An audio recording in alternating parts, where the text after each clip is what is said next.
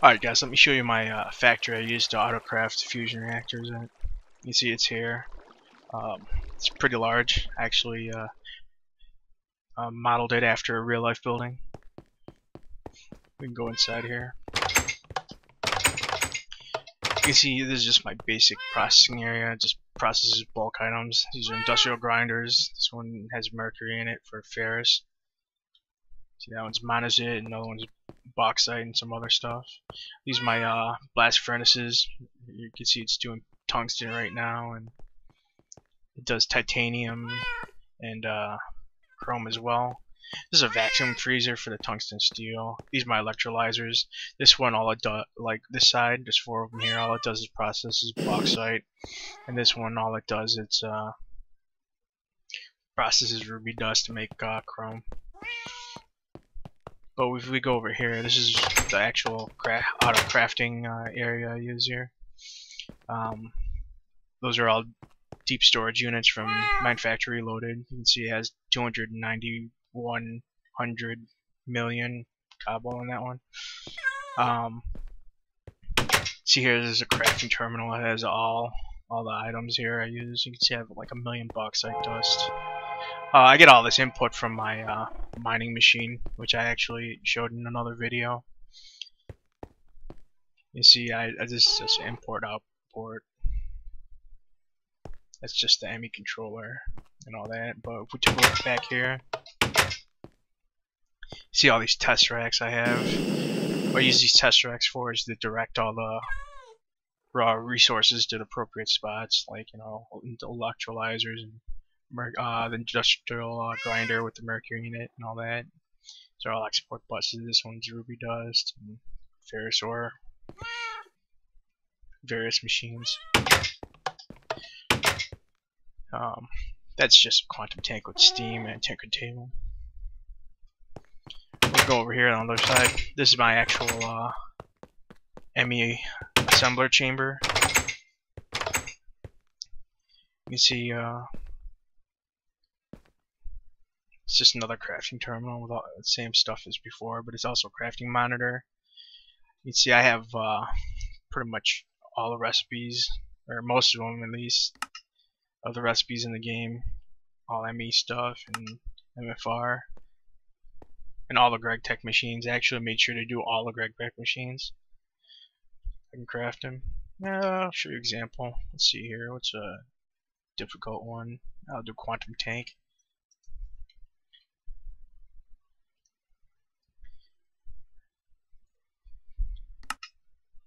Build that. If I look in the crafting monitor, you can see it's just plugging away at it. Of course, I should show you like a fusion coil. Take one of those. Look at, if you look here, you can see it's already making it. I think it takes the longest are these iridium neutron reflectors because they take so many steps and so many materials to build. But it's pretty easy because all I do is press a button and it's crafted by this thing here. Showed you that. I'll show you the processing area for actual fusion reactor components because they actually take a lot to make in any decent amount of time.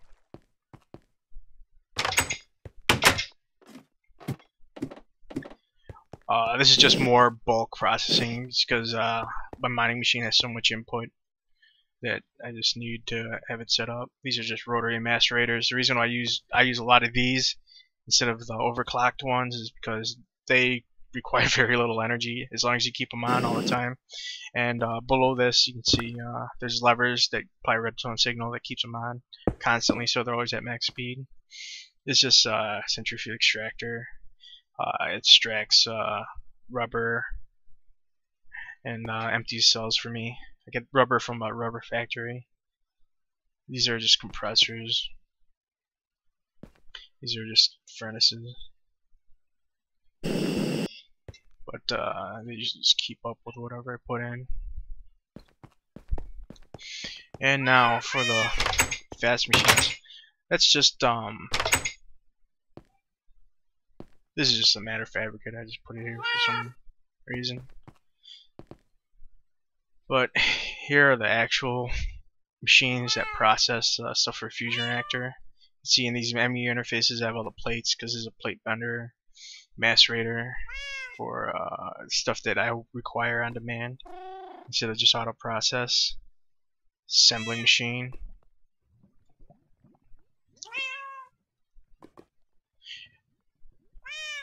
These are all maxed overclocked, including GregTech machines. These have 4 overclockers, each of them. You'll see how fast they are when I go on the other side, because I actually have max overclocked ones set up to auto process. These are rolling machines. This just makes scrap. These are fabricators. This makes cells when it requests it. But you can see it makes alloy ingots and the nichrome coils you need for reactors and all that. This is actually powers that room and this room. You can see it uses a lot of power. These are superconductor wires from GregTech because they can handle high voltages. I have 4 AESUs here.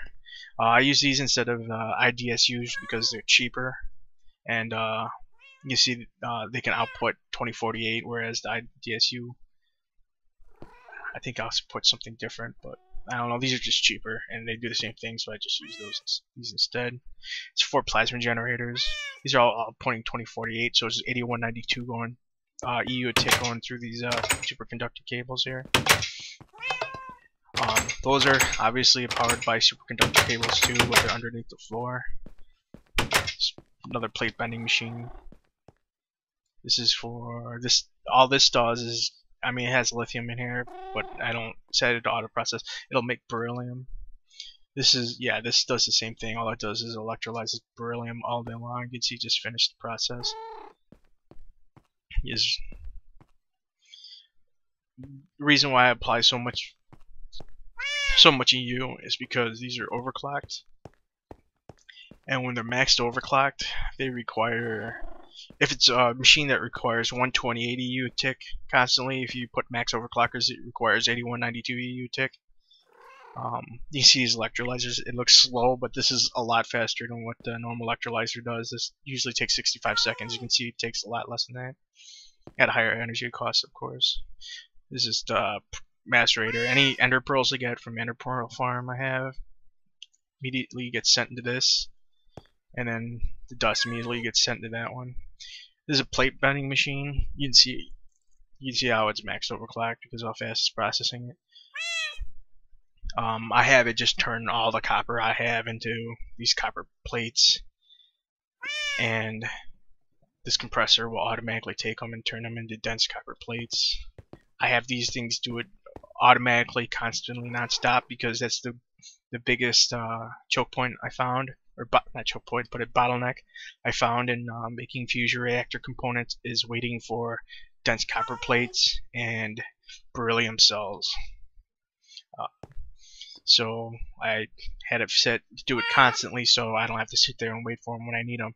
You can see here, if I do a dense copper plate, I have 45,000, and now if I search for beryllium, I have 3,000 beryllium cells.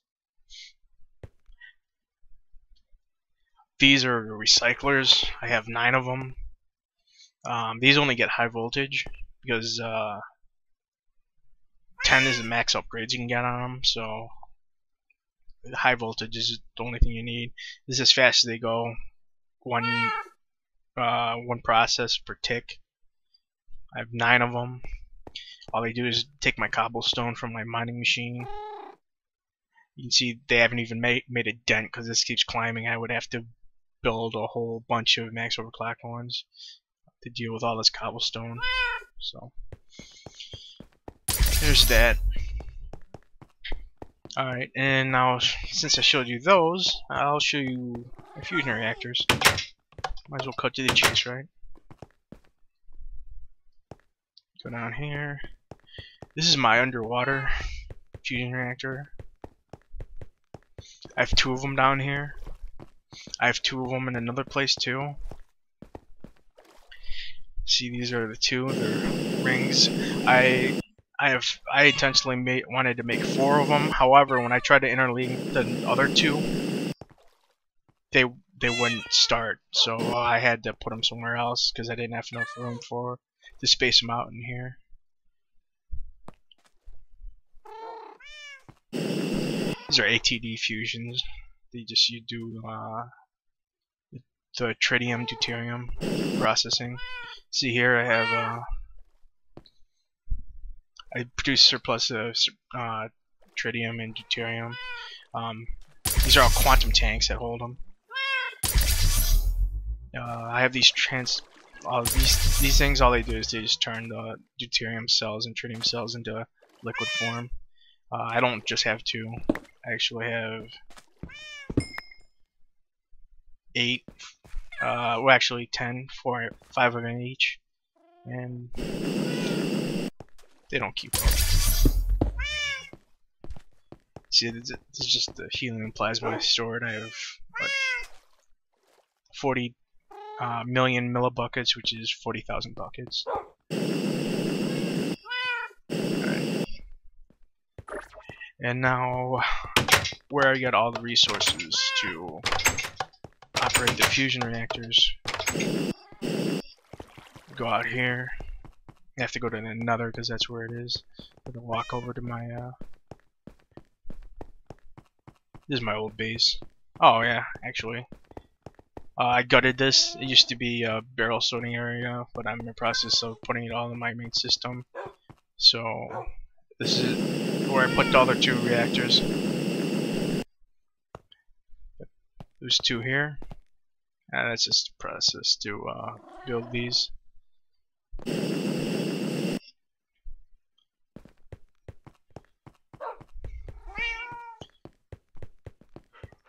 And for what fuels these, I'll show you it's in the Nether. Alright, I'm in the Nether now. This is my Nether hub. I have books leading to different ages there. It's just a long, long hallway to where I need to go.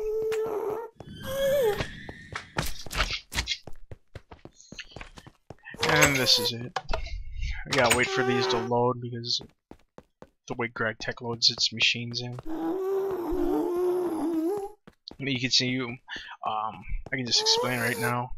These are the industrial centrifuges. These make deuterium. Or no, these make deuterium from hydrogen. And there's a lot of them. And these make deuterium from, or these make tritium from the deuterium. These industrial centrifuges. All in all, there's almost 600 of them. These are obviously the electrolyzers that make hydrogen, just judging by the way the water loading up. Those are steam boilers, which I just used to fill up that empty space. But actually use that steam, but that's the real reason I built them here, is just to fill the space. The way I have these powered, oh actually I should explain these. These are the routers. All they do is, it's just so I could place all these adjacently without using tons of item transferring machines. Is they feed the cells in, required cells in the bottom, and then take them off the top. That's all those routers do. And this one's the same thing with electrolyzers, but what it does is it fills it with cells, and that one takes them all out. And the way I power these is a little bit different. Each bay of these 16 centrifuges, each bay of 16 centrifuges has transformer upgrades on them, so I can feed them with MFSUs. Each 16 has 1 MFSU for each row.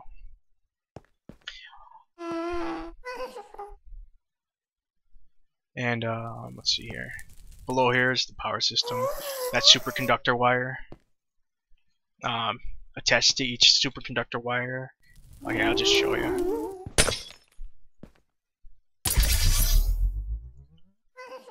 Attached to each superconductor wire here is HV transformer, which takes the high voltage, or not the high voltage, the extreme voltage, and turns it into high voltage so the MFSUs can take it.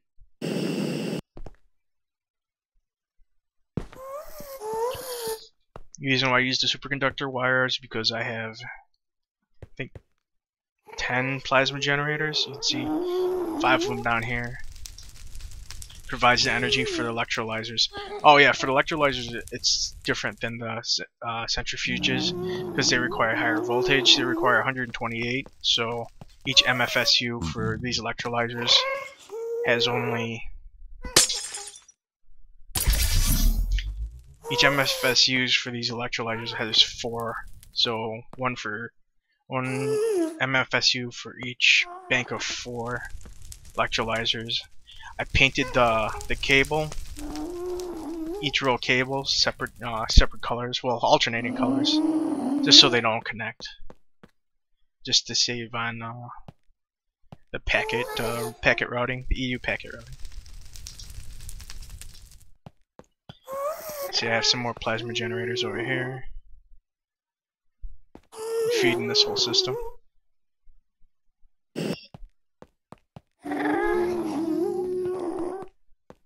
Get out of here. I usually don't touch that stuff, so I don't have a trapdoor or something going on there. Oh, shut up, guests. Now, that's about it. I think I showed you everything.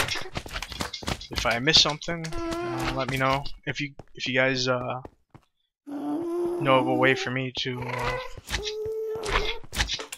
I don't know about improve, but make it a little bit more efficient or a better way. Instead of using, I think that has over 80 or something, or 70, or something like that, MFSUs. If you can find a way where I don't have to mix so many FSUs, that would be great. But other than that, cat. Thanks for watching.